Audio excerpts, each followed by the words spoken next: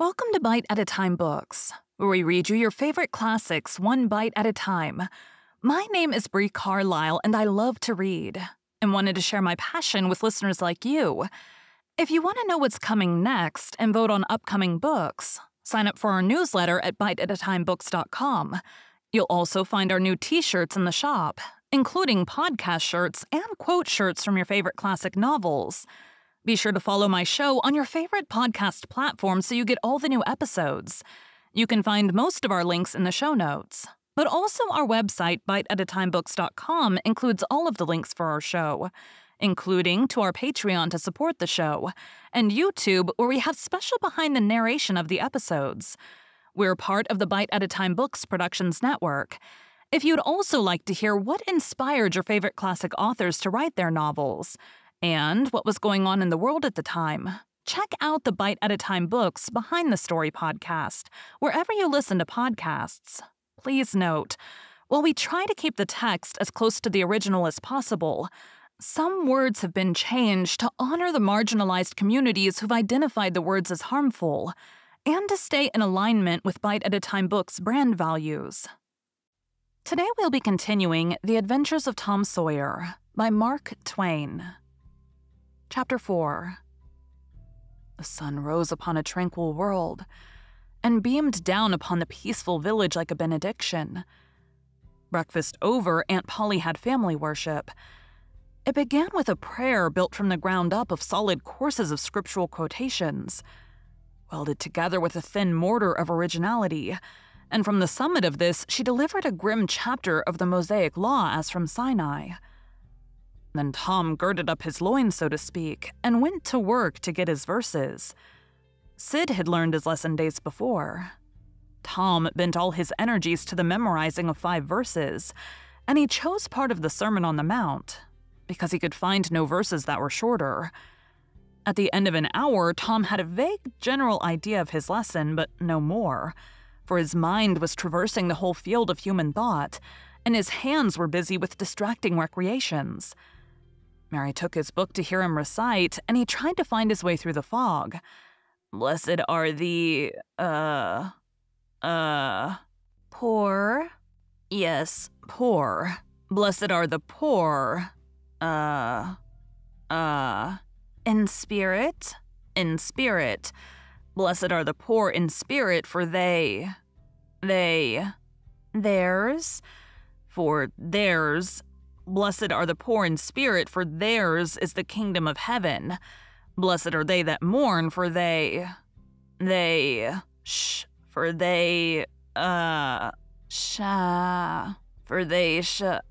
I don't know what it is. Shall? Oh, shall. For they shall, shall mourn? Blessed are they that shall, they that shall mourn, for they shall what? Why don't you tell me, Mary? What do you want to be so mean for? Oh, Tom, you poor thick-headed thing, I'm not teasing you. I wouldn't do that. You must go and learn it again. Don't you be discouraged, Tom, you'll manage it. And if you do, I'll give you something ever so nice. There now, that's a good boy. All right, what is it, Mary? Tell me what it is. Never you mind, Tom. You know if I say it's nice, it is nice. You bet that's so, Mary. All right, I'll tackle it again. And he did tackle it again. And under the double pressure of curiosity and prospective gain, he did it with such spirit that he accomplished a shining success. Mary gave him a brand new Barlow knife worth 12.5 cents, and the convulsion of delight that swept his system shook him to his foundations. True, the knife would not cut anything, but it was a sure enough Barlow, and there was inconceivable grandeur in that. Though where the Western boys ever got the idea that such a weapon could possibly be counterfeited to its injury is an imposing mystery and will always remain so, perhaps. Tom contrived to scarify the cupboard with it, and was arranging to begin on the bureau when he was called off to dress for Sunday school. Mary gave him a tin basin of water and a piece of soap, and he went outside the door and set the basin on a little bench there. Then he dipped the soap in the water and laid it down, turned up his sleeves, poured out the water on the ground gently, and then entered the kitchen and began to wipe his face diligently on the towel behind the door. But Mary removed the towel and said, "Now, ain't you ashamed, Tom? You mustn't be so bad. Water won't hurt you." Tom was a trifle disconcerted. The basin was refilled, and this time he stood over it a little while, gathering resolution, took in a big breath, and began. When he entered the kitchen presently, with both eyes shut and groping for the towel with his hands, an honorable testimony of suds and water was dripping from his face. But when he emerged from the towel, he was not yet satisfactory, for the clean territory stopped short at his chin and his jaws like a mask. Below and beyond this line, there was a dark expanse of unirrigated soil that spread downward in front and backward around his neck. Mary took him in hand, and when she was done with him, he was a man and a brother, without distinction of color, and his saturated hair was neatly brushed, and its short curls wrought into a dainty and symmetrical general effect. He privately smoothed out the curls with labor and difficulty and plastered his hair close down to his head, for he held curls to be effeminate, and his own filled his life with bitterness. Then Mary got out a suit of clothing that had been used only on Sundays during 2 years. They were simply called his other clothes, and so by that we know the size of his wardrobe. The girl put him to rights after he had dressed himself. She buttoned his neat roundabout up to his chin, turned his vast shirt collar down over his shoulders, brushed him off, and crowned him with the speckled straw hat. He now looked exceedingly improved and uncomfortable. He was fully as uncomfortable as he looked, for there was a restraint about whole clothes and cleanliness that galled him. He hoped that Mary would forget his shoes, but the hope was blighted. She coated them thoroughly with tallow, as was the custom, and brought them out. He lost his temper and said he was always being made to do everything he didn't want to do, but Mary said persuasively, "Please, Tom, that's a good boy." So he got into the shoes, snarling. Mary was soon ready, and the 3 children set out for Sunday school, a place that Tom hated with his whole heart, but Sid and Mary were fond of it. Sabbath school hours were from 9 to 10:30, and then church service. 2 of the children always remained for the sermon voluntarily, and the other always remained too for stronger reasons. The church's high-backed, uncushioned pews would seat about 300 persons. The edifice was but a small, plain affair with a sort of pine-board tree box on top of it for a steeple. At the door, Tom dropped back a step and accosted a Sunday-dressed comrade. "Say, Billy, got a yaller ticket?" "Yes." "What do you take her for?" "What do you give?" "Piece of licorice and a fishhook?" "Let's see 'em." Tom exhibited. They were satisfactory, and the property changed hands. Then Tom traded a couple of white alleys for 3 red tickets, and some small trifle or other for a couple of blue ones. He waylaid other boys as they came and went on buying tickets of various colors 10 or 15 minutes longer. He entered the church now with a swarm of clean and noisy boys and girls, proceeded to his seat, and started a quarrel with the first boy that came handy. The teacher, a grave, elderly man, interfered, then turned his back a moment, and Tom pulled a boy's hair in the next bench, and was absorbed in his book when the boy turned around, stuck a pin in another boy presently in order to hear him say "ouch," and got a new reprimand from his teacher. Tom's whole class were of a pattern: restless, noisy, and troublesome. When they came to recite their lessons, not one of them knew his verses perfectly, but had to be prompted all along. However, they worried through, and each got his reward in small blue tickets, each with a passage of scripture on it. Each blue ticket was paid for 2 verses of the recitation. 10 blue tickets equaled a red one, and could be exchanged for it. 10 red tickets equaled a yellow one. For 10 yellow tickets, the superintendent gave a very plainly bound Bible, worth 40 cents in those easy times, to the pupil. How many of my readers would have the industry and application to memorize 2,000 verses, even for a door Bible? And yet Mary had acquired 2 Bibles in this way. It was the patient work of 2 years, and a boy of German parentage had won 4 or 5. He once recited 3,000 verses without stopping.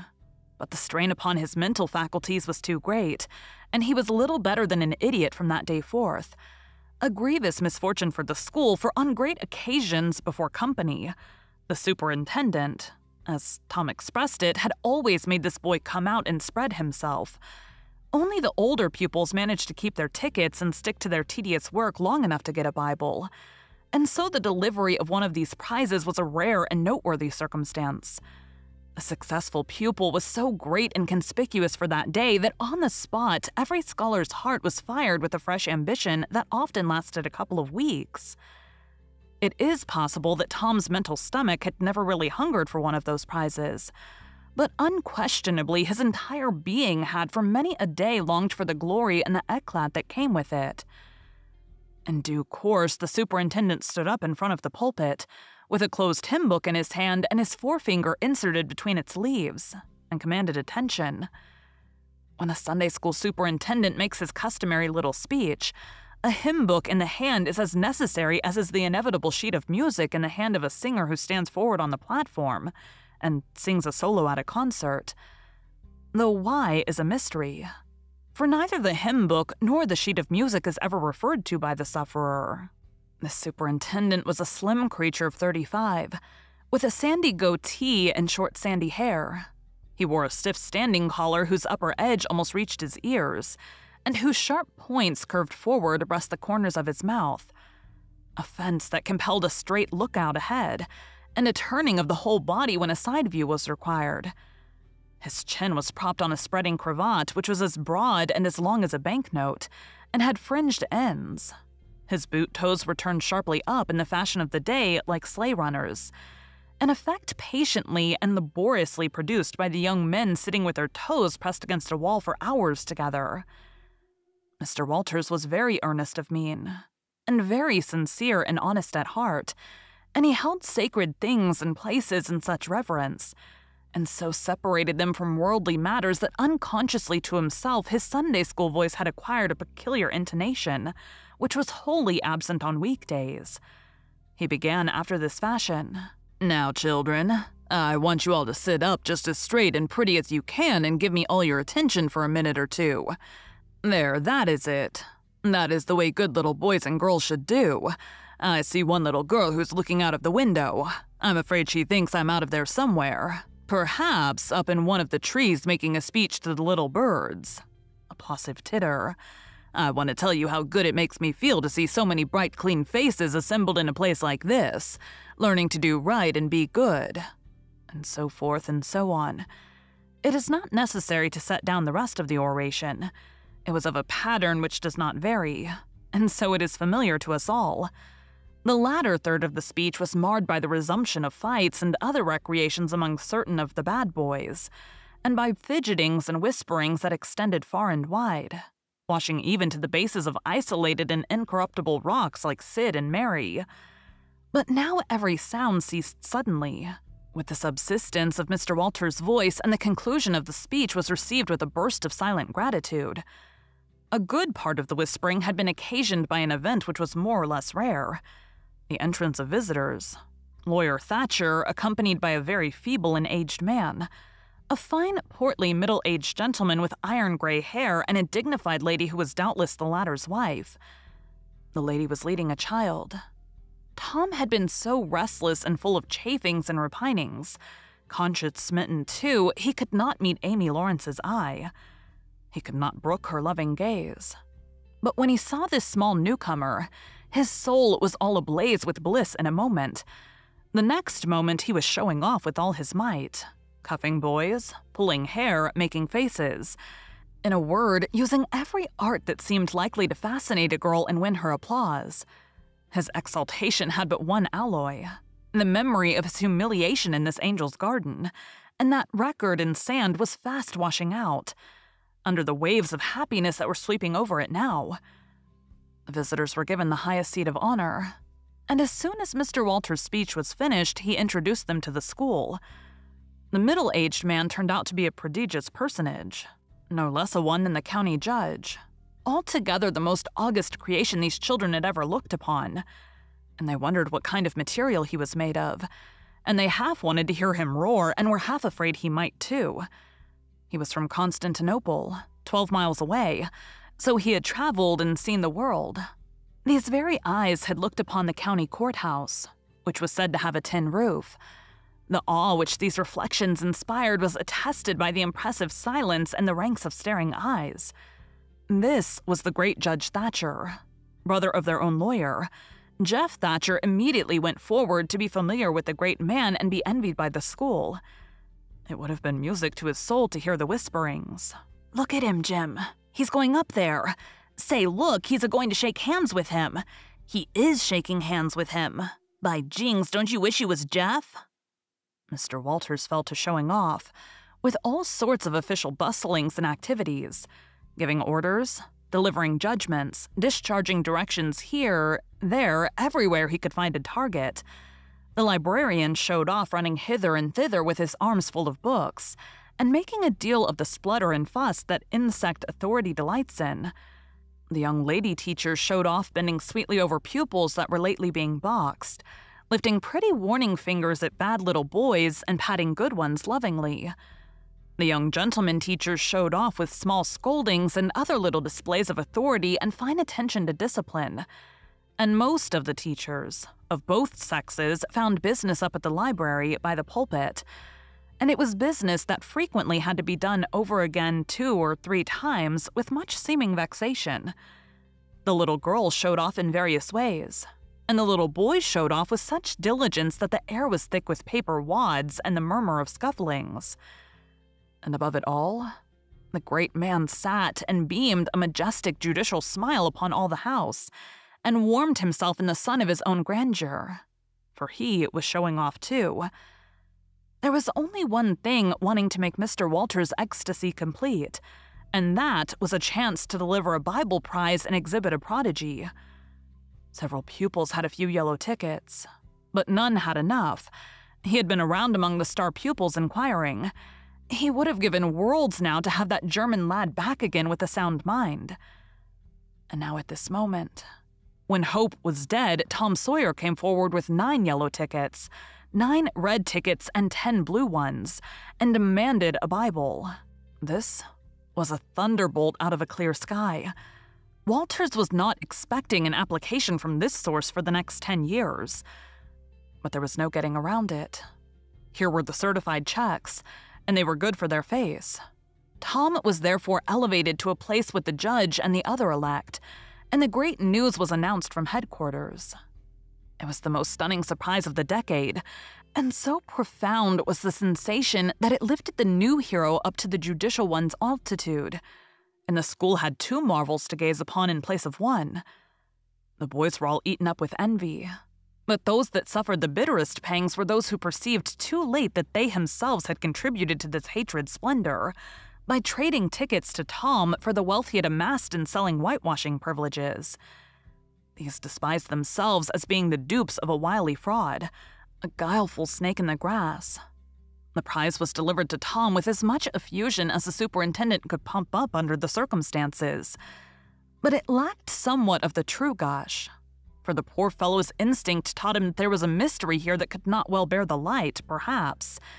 It was simply preposterous that this boy had warehoused 2,000 sheaves of scriptural wisdom on his premises. A dozen would strain his capacity without a doubt.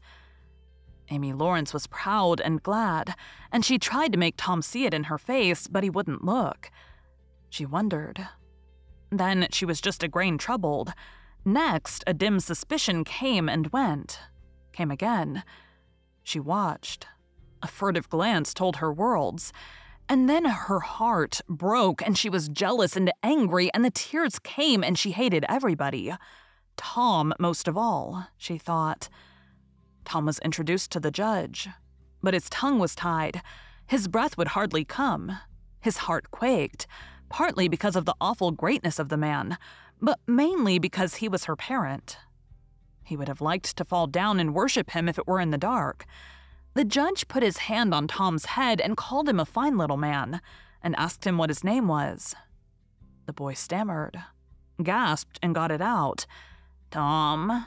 Oh, no, not Tom it is. Thomas? Ah, that's it.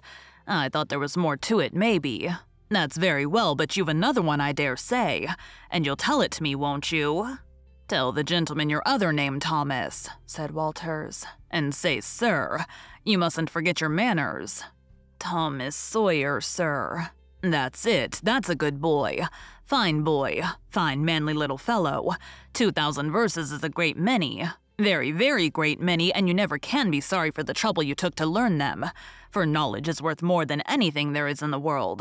It's what makes great men and good men. You'll be a great man and a good man yourself someday, Thomas. And then you'll look back and say it's all owing to the precious Sunday school privileges of my boyhood. It's all owing to my dear teachers that taught me to learn. It's all owing to the good superintendent who encouraged me and watched over me and gave me a beautiful Bible. A splendid, elegant Bible, to keep and have it all for my own always. It's all owing to right bringing up. That is what you'll say, Thomas. And you wouldn't take any money for those 2,000 verses. No, indeed you wouldn't. And now you wouldn't mind telling me and this lady some of the things you've learned. No, I know you wouldn't, for we are proud little boys that learn. Now, no doubt you know the names of all the 12 disciples. Won't you tell us the names of the first 2 that were appointed? Tom was tugging at a buttonhole and looked sheepish. He blushed now, and his eyes fell. Mr. Walters' heart sank within him. He said to himself, it is not possible that the boy can answer the simplest question. Why did the judge ask him? Yet he felt obliged to speak up and say, answer the gentleman, Thomas. Don't be afraid. Tom still hung fire. Now I know you will tell me, said the lady. The names of the first 2 disciples were David and Goliath. Let us draw the curtain of charity over the rest of the scene. Thank you for joining Bite at a Time Books today, while we read a bite of one of your favorite classics. Again, my name is Bree Carlile, and I hope you come back tomorrow for the next bite of the Adventures of Tom Sawyer. Don't forget to sign up for our newsletter at biteatatimebooks.com and check out the shop. You can check out the show notes or our website, biteatatimebooks.com, for the rest of the links for our show. We'd love to hear from you on social media as well.